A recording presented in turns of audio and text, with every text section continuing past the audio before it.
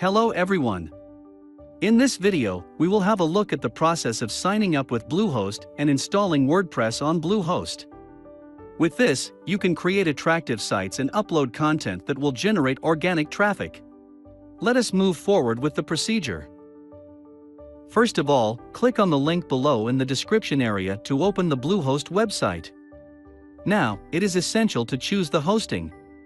Bluehost provides 3 types of hosting: shared hosting, dedicated hosting, and VPS hosting. It is recommended that if you are a new business, choose shared hosting. And if you are confident that the website will have higher traffic, choose dedicated or VPS hosting.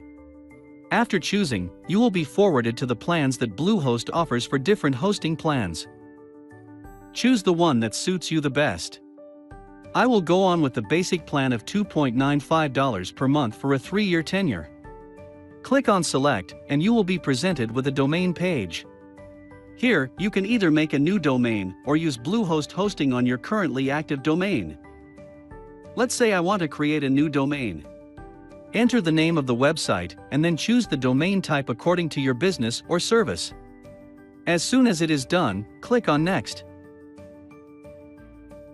In the next step, fill in all the required information to make a secured account on Bluehost. Next, scroll down and choose your pricing plans. It can range from 1 to 3 years. Next, scroll down and select the package extras. Finally, scroll down and fill in the details required to make the payment. In the end, read the terms and conditions, check the terms of service box, and click on Submit. And here you are done with the domain registration. Now it's time to get the dashboard streamlined. First, log in with your newly created Bluehost account and click on My Sites on the left column. To make a site, click on Add Site and then Create New Site. In the next step, enter the name of your website and a tagline giving a brief description of your work. Note that these details are not permanent and can be changed anytime. Now click on Next.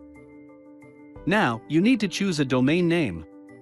Here, you will see the domain that you made while making a Bluehost account. Besides, you can choose any of Bluehost's recommended free plugins, which are entirely optional. Click on Next to move forward. At this point, Bluehost will automatically start installing WordPress. As soon as it is done, click on Login to WordPress. Log into your WordPress account if prompted and click on Coming Soon Active on the upper left section of the screen. At this point, go to each section of the website like Homepage, that is your front page, your contacts page for the viewers to contact you, the About page where you can explain about your product or service and much more.